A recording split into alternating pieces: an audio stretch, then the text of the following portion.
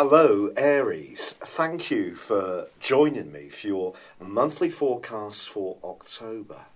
Now understandably all the talk this month is going to be about the arrival of Jupiter in the part of your situation to do with shared resources, to do with getting beneath the surface of situations. In a more practical sense, anything to do with money, business, property, long-term investments. But this is also the area of great commitment and transformation. Now from the 17th to the 19th, once Mercury moves on the 18th into the sign of Scorpio, and the Sun moves into this area on the 23rd, you're going to get two opportunities. Because across the 17th and 19th and the 23rd to the 30th, firstly Mercury and then the Sun will merge with Jupiter.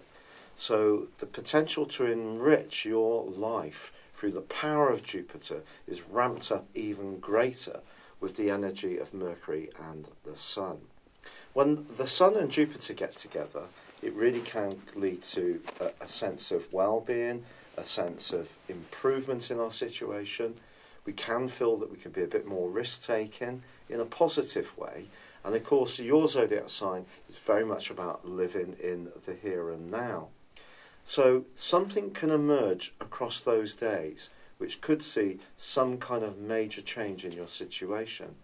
And it may be that it is by linking closely with someone else that something positive can happen. And of course, relationships are very much covered this month too, because the Sun and Mercury are moving through your sector of relating, the sign of Libra.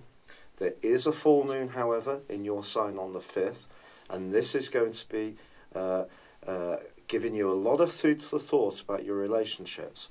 From the 5th to the 13th, with the Sun and Mercury close by, it is going to be important not to jump to conclusions around relationships.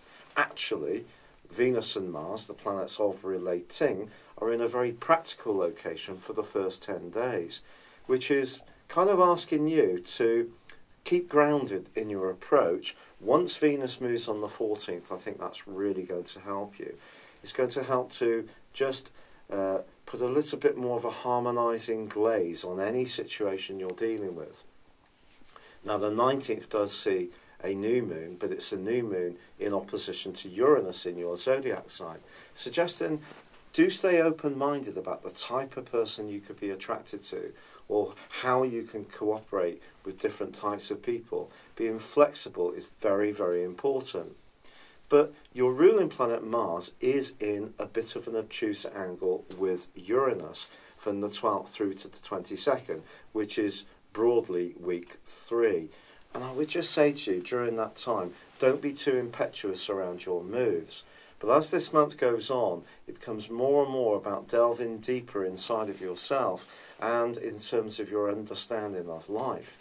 If you're someone who's interested in self-help books or spirituality or anything to do with the more mystical crafts, such as esoteria, which includes astrology, knowledge or growing your knowledge around these areas is going to be hugely important, not just in the last 10 days of this month, but also during the next 12 months too, when you can really develop a new world view of how you view situations.